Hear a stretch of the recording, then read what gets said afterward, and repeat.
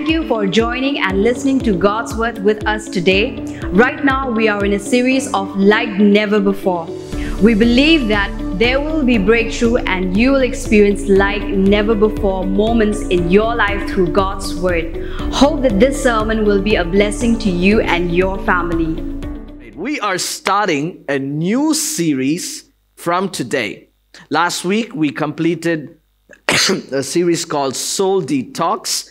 God has been speaking to us through that series and over every single detox that has been going on in our soul. And God has restored us, I believe, and it has given us an opportunity through the 21 days of prayer to implement everything that we have been learning. This morning, for the next 3 to 4 weeks, we are going to look into this new teaching series called Like Never Before. Turn to the person next to you, look at them and tell them, our pastor is going to preach like never before. Why'd you all laugh at me? Turn to the person next to you and tell them, this is going to be a series like never before. Now turn to the person again and tell them, you are going to obey God's word like never before. Again, look at them and tell them, you're going to shout amen and hallelujah like never before. Hallelujah. Come on. Amen. God wants us to experience like never before moments in our life. There are so many things that are across the world that happens, and sometimes we are stunned by it. They build huge buildings and they want the world to see because this is a building like never before. Sometimes newly married couple, the newly married wife, she would cook a nice meal and wants to bring it to her husband, and the husband tastes it and say, this is something I've never had before. And she says, that's sambar.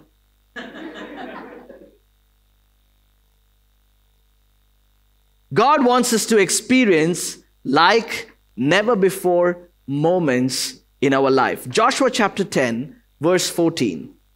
There has never been a day like this one before or since when the Lord answered such a prayer.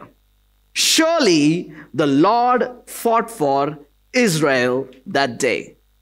That verse was written in the Bible because Joshua had the audacity to pray a prayer that was tenacious in nature, that was audacious in nature, that was a relentless, faith-filled prayer. He said, sun, stand still.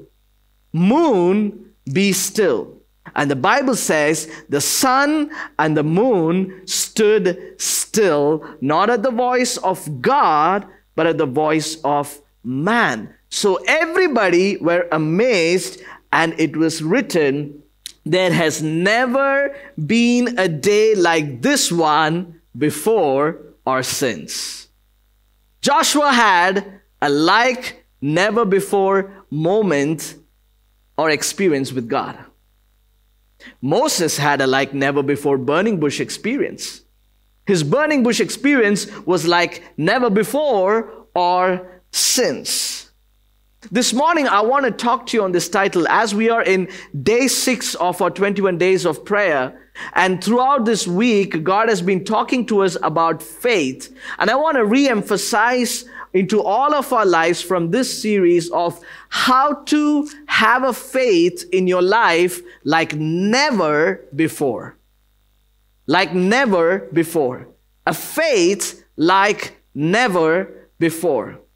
If you are writing notes, please write this down. A faith like never before. We all need faith like never before. But Pastor, why? I've been in the faith for a long time. I've been a Christian for a very long time. I've been in ministry for a very long time. I've been following Jesus, being his disciple, attending every single meeting, any revival meetings, any crusade, giving everything possible. I've been doing it. Why do I need a faith like never before? Let me tell you why. Because there is a time coming into this world like never before. And we all need a faith like never before. We all saw a pandemic like never before. And I'm pretty sure that it either stirred up our faith like never before, or it put us away from God like never before. Two things happened. Some people walked away from God, questioning God. Some walked into God, knowing that God is still on the throne. The best is yet to come. I'm not talking about fourth wave here. I'm talking about what God wants to do in the spiritual realm.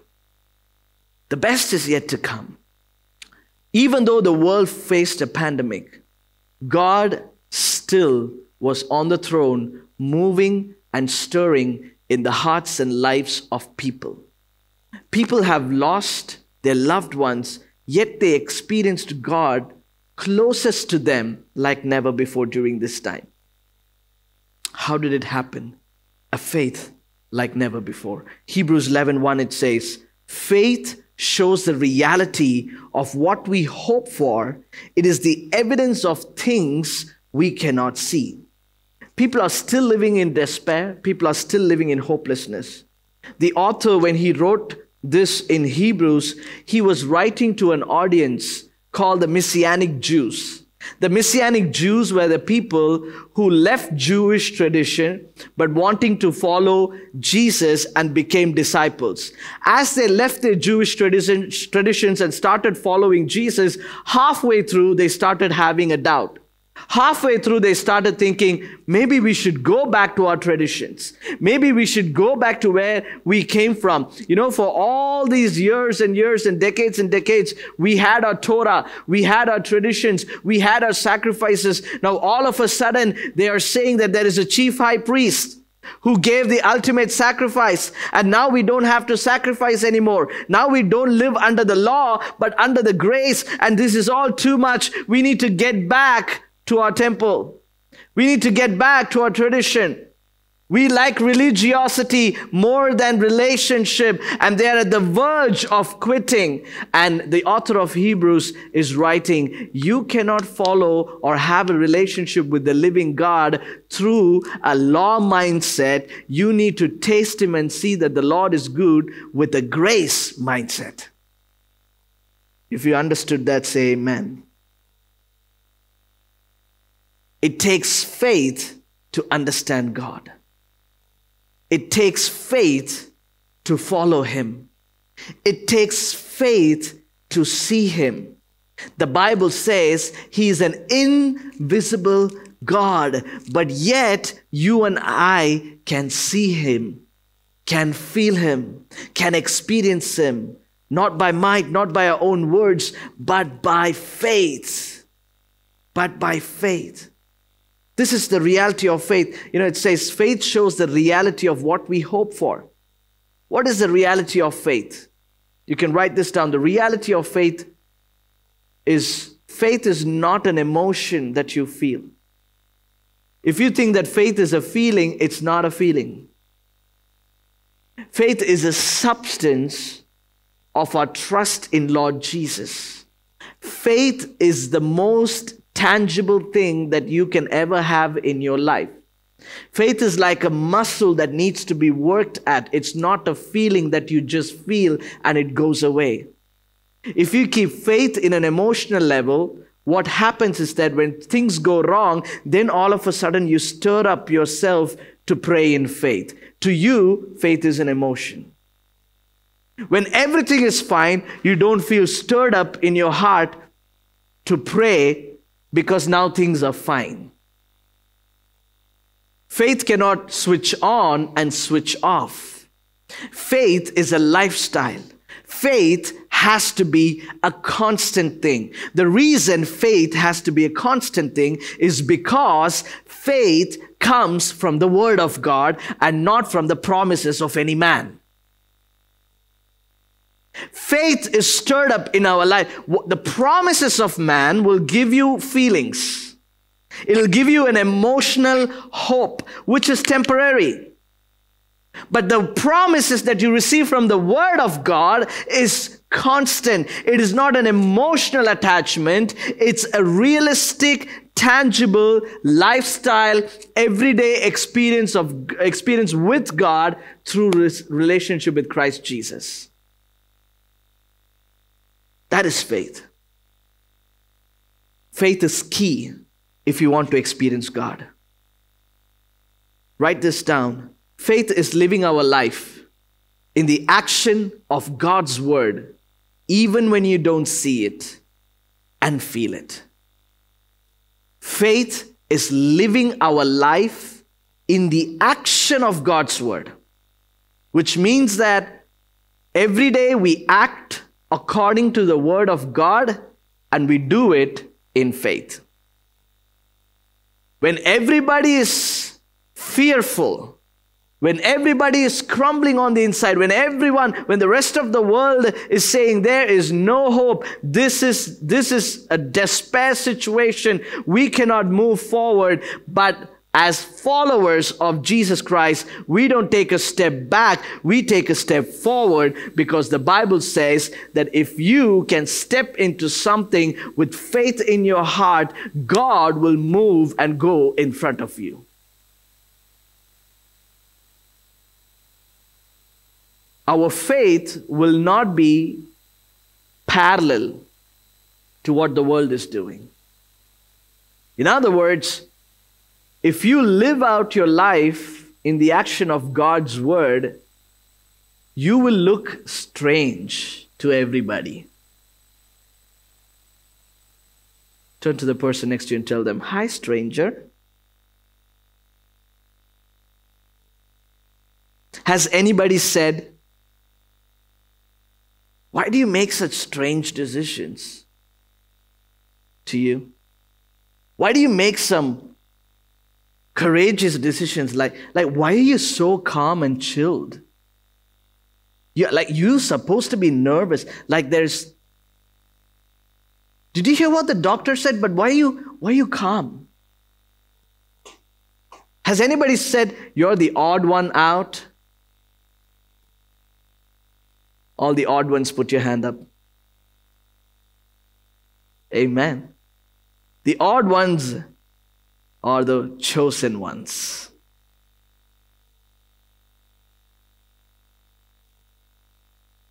You're odd, and you will look odd because you're not even with the world.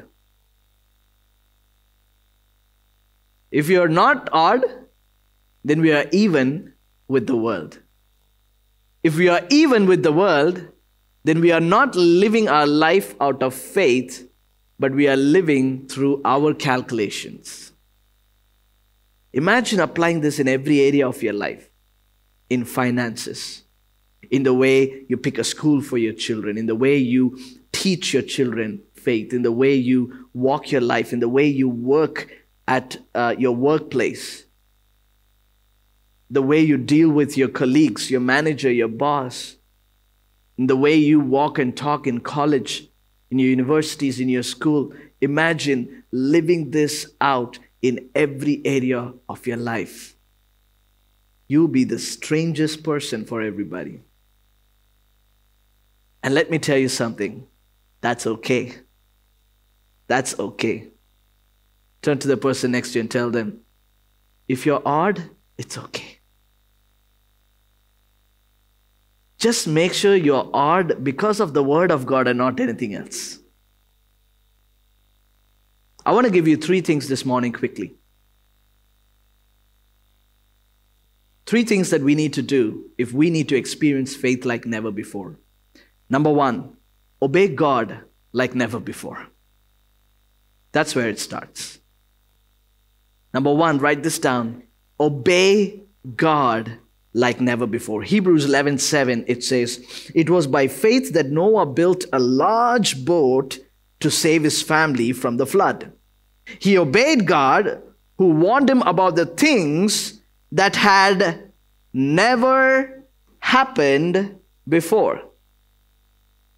By his faith, Noah condemned the rest of the world." So obviously, who's the odd one here? Noah is the odd one. He condemned the rest of the world, and he received the righteousness that comes by faith. If you are standing for God, then it might look like you are standing against the world, for which God will give you righteousness by faith. He will add righteousness to your account of faith. If God had a balance sheet and he had righteousness as a credit that needs to go up in your account, how much times God would have added righteousness into your life as credit because of some of the decisions you took here on earth for God? Think about it. Think about it. See, in this context of what is happening with Noah is that Noah was standing among a demon-possessed, devil-infiltrated generation. They were so far from God that God did not want to have them. They were so crooked in nature, they were so possessed in sin, they were so fallen that God wanted to press reset button. But then he saw one man who was righteous in the eyes of God. He saw one family that stood for God, and God called Noah and said, okay, you need to build an ark. And imagine this. It took Noah 120 years to build this boat. Do you know that? He did not build it in a month. He did not build it in 6 months. He had to go to church for 120 years, and every New Year service, everybody will ask, boat ready, ah? Where is the rain? 120 New Year barbecue celebrations, Tayalan. 120 years of obeying God in faith, even when he did not see a sign or a single drop of rain. Obey God like never before. A lot of us ask God, this Saturday you woke me up, next Saturday if you wake me up, I know it is you, then I will obey you. I was like, thank God for that point. I'm going to use it for my sermon during testimony. I was like, yes, God. That is human nature. We ask God for signs to obey him, when he has given an entire directory full of words to obey him. We still ask God for signs when God is like, hello, I was on the cross. Isn't not that a sign enough for you to obey me? I shed my blood. God sent his only son because he loved us so much. And he rose again on the third day, and we live in his resurrection power. Is that not good enough sign for Christians today to obey Jesus, who saved your life, who's the King of Kings and the Lord of Lords over your life? Is that not a sign enough for us to obey him? Isn't it sad that we're still asking for signs? God, if you just turn my shirt green to blue, or if I can just cross the road quickly, if I can just get a parking space today, we pray such praise. Okay, it's great if it's working for you, but let me tell you something. Can you obey God like never before with a faith that cannot be shaken in your life and believe God for greater things? I believe I'm talking to movers and shakers of this world this morning.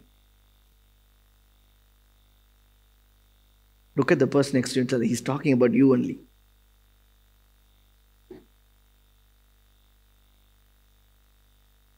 Someone says, oh, அப்படியா? Okay, சொல்லுங்க. What is he saying?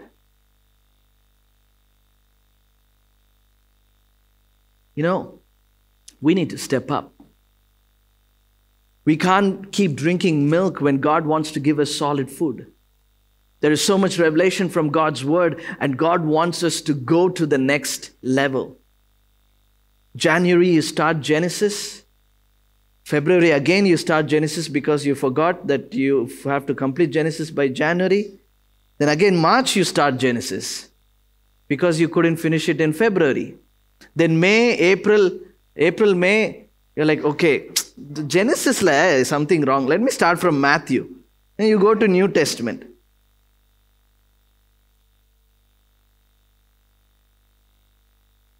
Let's move forward in His Word. Let's obey. Genesis 6:22, it says, Noah did everything exactly as God commanded him. And he did that in obedience to God's word and voice for 120 years.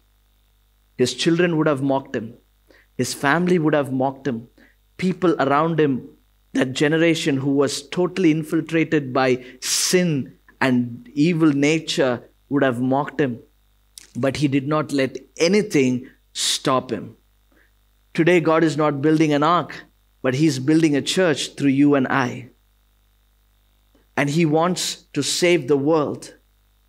And He wants to get more people in this ark of the church before He comes back. And God is building His ark, the church, through you and I. At that day, there was only one Noah. Today, there are a lot of odd ones here. You're all a Noah, called by God. But are you having a faith in your life that is crazy to obey Him like never before? And consistent in your obedience like never before? Oh, I prayed for a week. Looks like God is taking a break from answering His prayers. He's offline. I'll come back next year and I'll pray. Oh, I did this for God, but nothing seems to change. Oh, I did that, nothing seems to change. 120 years of obedience when there was nothing. Obey God like never before. Here's the second thing. If you want to experience faith like never before in your life, choose God like never before. Choose God like never before. Faith demands a choice. Faith demands a choice. Hebrews chapter 11, verse 24 to 26. It says, it was by faith that Moses, when he grew up, refused to be called the son of Pharaoh's daughter. Watch closely. This is what it says. He chose to share the oppression of God's people instead of enjoying the fleeting pleasures of sin. Moses made a different choice. Even though he could have enjoyed the pleasures of sin, he chose to share the oppression of God's people. The moment he realized his true identity, he was 40 years old when he realized his true identity that he was a Hebrew, and he refused to be identified as Pharaoh's family. And he stood with God's people. He thought, look at this, he thought it was better to suffer for the sake of Christ than to own the treasures of Egypt. For he was looking ahead to his great reward. It was by faith that Moses left the land of Egypt, not fearing the king's anger. He kept the right on going because he kept his eyes on the one who is invisible. Where is your eyes fixed today? Where your eyes are, that's where your choices are. Let me say this one more time. Where your eyes are, that's where your choices are. The reason being, your entire life is driven by your thoughts. Psychologically, your thoughts drive your actions. Your eyes will keep on looking at the things that you are thinking about. And if you are thinking about the pleasures of sin, If you are thinking about the things that are not of God, that are far away from God, then you will not see faith stirred up in your life. It is really important that we understand this. Faith demands a choice. Either you're with God. If you're not with God, guess what? You are against God. You cannot have faith and sin in your life. Choose. You cannot have love and hatred in your life. You cannot just experience grace from God and live with unforgiveness in your life. You cannot experience generosity from God and still keep things away from the people who need it the most. Choose and choose God. Faith demands a choice. Moses knew the shame that he was going to see. Moses knew the criticism that is going to come.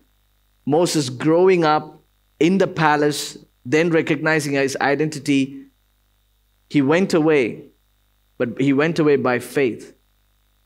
And then he had a burning bush experience. He had an encounter with God like never before. And God brought him back. But this time, he was not just any man. He was a man with audacious faith. He had his doubts. But he did not let his doubt overcome him. He allowed faith to work in him and through him. When God said, throw that stick that is in your hand so that I will show who Yahweh God is, he did not have a time of negotiation with God. God, are you sure you're going to do this? Which we do most of the times. Like, okay, God, I'm going to take a step forward. This week onwards, I'm going to do it. Are you with me? Maybe you're not. Let me wait. I'm going to start giving tithe from this month onwards. But I need to know it will multiply and come back.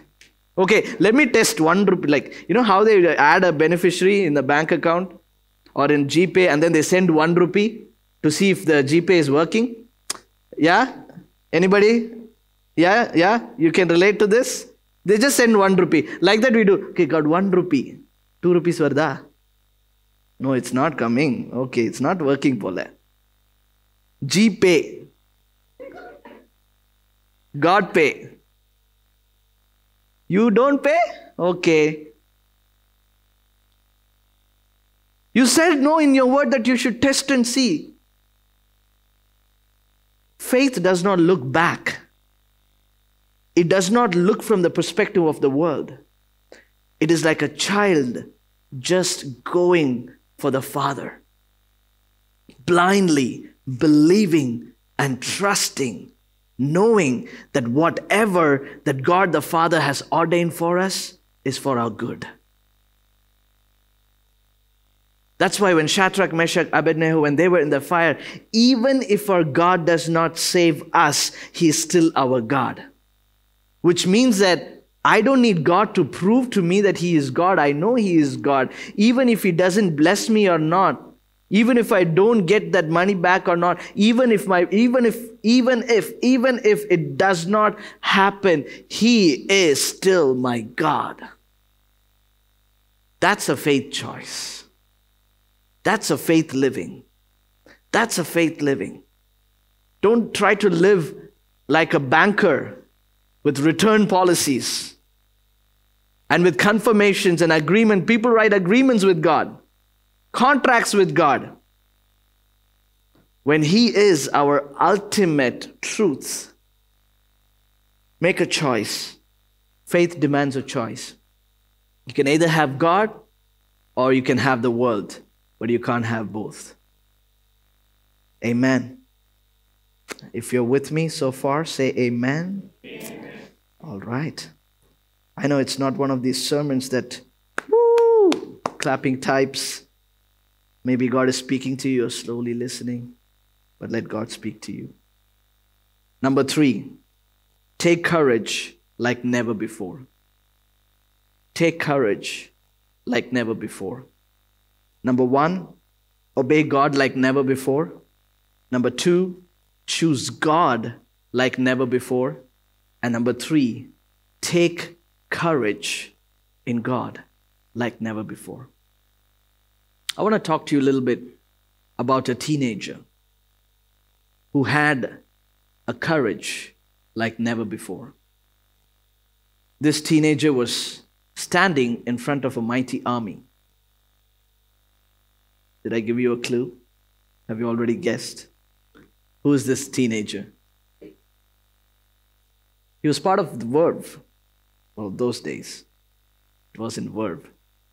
He was a teenager who had a unique perspective about God.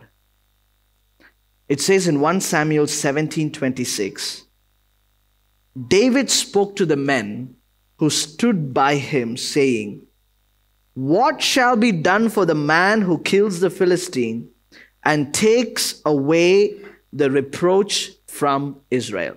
Let me point out something. Whenever you heard the story of David, what is the title you heard? Whether in sermons or Sunday school, in Kingdom Kids, the story of David and Goliath, right? The giant. David killed the giant. David killed the more you say is a giant, you don't feel courage. Realistically. He was a Goliath. His height was this much. His sword was this long. And he spoke with such intense volume. He did not need sound system. The entire nation could hear his voice because he was so big. And then there was David. We do this. We amplify problems in our life and turn the smallest thing into a Goliath. I'll show you, because this teenager did not look at Goliath the way we taught our children in Kingdom Kids or Sunday school or VBS or any youth meeting or in any church. It was not a story of David and Goliath, because Goliath did not look like a giant in David's eyes. I'll tell you why. It says in verse 26, he says, "For who is this uncircumcised Philistine?" There's nowhere in the Bible David called him a giant. There's nowhere in the Bible David went and said, "Whoa, he looks so big." There's nowhere in the Bible it says David was in awe of his enemy. Look at his perspective. He says, "For who is this uncircumcised Philistine that he should defy the armies of the living God?" Who is he, man? Who is he? That was his perspective. That was his eyes. Let me tell you, there's a hermeneutical challenge coming to all the KCLC students right now. If something is repeated in the Bible, it means it's an emphasis. There is an emphasis. Because see what happens again in verse 36, 10 verses later. "Your servant has killed both lion and bear." This is David's prayer to God. He's getting ready now to take down not the giant, but according to him, an uncircumcised Philistine. He says to God, "Your servant has killed both lion and bear, and this uncircumcised Philistine will be like one of them, seeing he has defied the armies of the living God." How you see demands the courage that you have inside you. We need faith eyes. A son lost a contact lens. It was very expensive. It was almost 25,000 rupees. He said, "Mommy, I went and looked for it everywhere in the house. I just couldn't find it. Mommy said, I'll go look for it. She went, 2 minutes, she found the contact lens. The son was so surprised. He's like, I've been looking for it for a whole hour and I couldn't find it. And you found it in 2 minutes. The mother said, you were looking for a contact lens. I was looking for 25,000 rupees.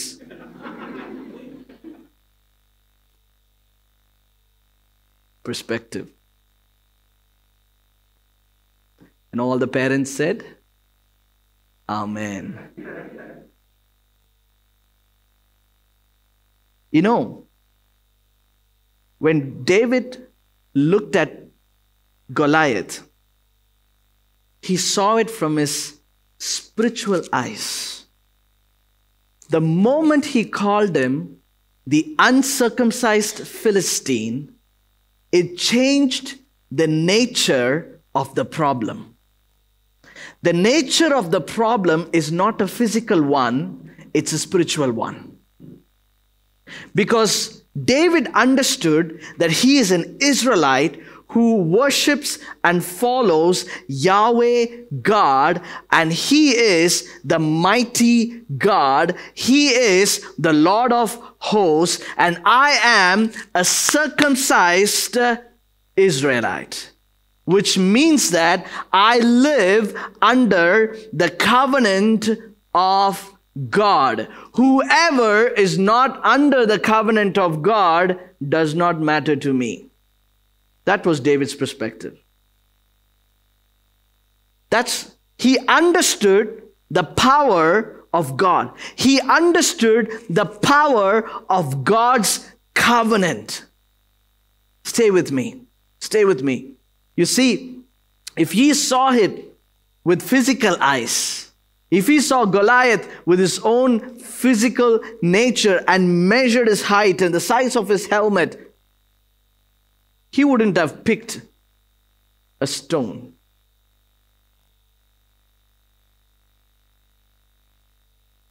His weapon was totally irrelevant to the problem that was in front of him. This is why we keep telling, pray. Prayer, okay, but we want God to do something. It's a big problem, Pastor. It's not.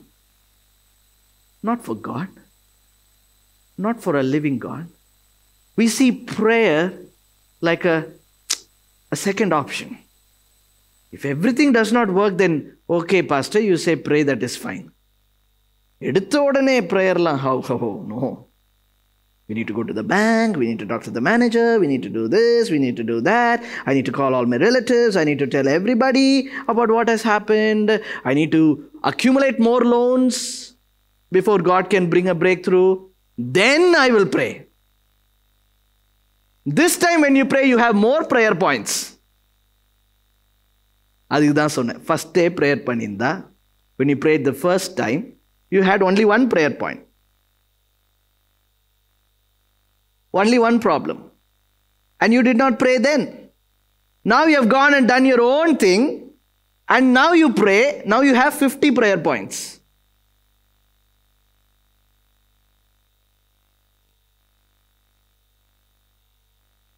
It might look like a small stone and a sling, but that's all you need. When you look at the problems, not through your physical eyes, but with the eyes of faith, with the spiritual eyes, it shifts the nature of the problem. And you see, David understood he is nobody. He's an uncircumcised Philistine, and I am a circumcised Israelite, which means that I have Yahweh God, living God with me, and he has nobody. If you have nobody, you don't even need a sword, man. I just need a stone. I just need a stone. It takes one shot and you're gone. That was David's faith. Take courage like never before. David understood the power of the covenant that he was living in. Are you living under the covenant of the Christ that has set for us? Do you understand the power of the covenant that we have through the blood of Jesus. You can be with Jesus, but the question is, are you under Jesus? Are you wrapped under his covenant? Are you washed under his blood? Are you protected under his supernatural, Holy Spirit filled lifestyle? Do you have that? If you have that, it's just a matter of a stone. When you don't live, then according to the word, then everything looks like a giant for us. Then everything looks like a huge problem. 1 Samuel 17:45. Again, it says, Then David said to the Philistine, You come to me with a sword, with a spear, and with a javelin, but I come to you in the name of the Lord of hosts, the God of armies of Israel, whom you have defied. In other words, you're not fighting with us, you're fighting with God.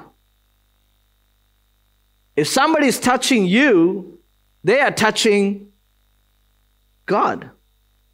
We are God's children. That is why we will never be fearful as a church, because if somebody is trying to touch the church, they are touching God. If somebody is trying to come against you, they are trying to come against God. But we need to stand with God during the battle. The problem is God is fighting for us and he's looking, Dave, where are you? I'm fighting for you only. We are not with God. We are somewhere else, looking and making our own solutions, sitting in our own cocoon of anxiety and fear about the future. And God is like, I am preparing your future here. What are you doing there? You come here. I am preparing a table for you in the presence of your enemies. And you shall be blessed. I've got things ready for you. But can you just be under my banner? That's what David says. I don't come with my name. I come with the banner, which means, the banner was Jehovah Sabaoth, which means the Lord of hosts. Jehovah Sabaoth, which means the Lord of hosts. He is the mighty army of God. That was his name tag. That was his identity. He did not go as David. He went under the banner Jehovah Sabaoth, the Lord of hosts, the mighty army of God. How are you looking at your problems? How are you looking at your pain? How are you looking at things that are going on in your life? Take courage. Have a courage like never before, because Jehovah Sabaoth is with us. Amen. Thank you for listening to our sermon today. Hope it was a blessing for you. And if you would like to support our ministry, you can do so by visiting kingcitychurch.org/give. We will meet you next week with another inspiring sermon. God bless you.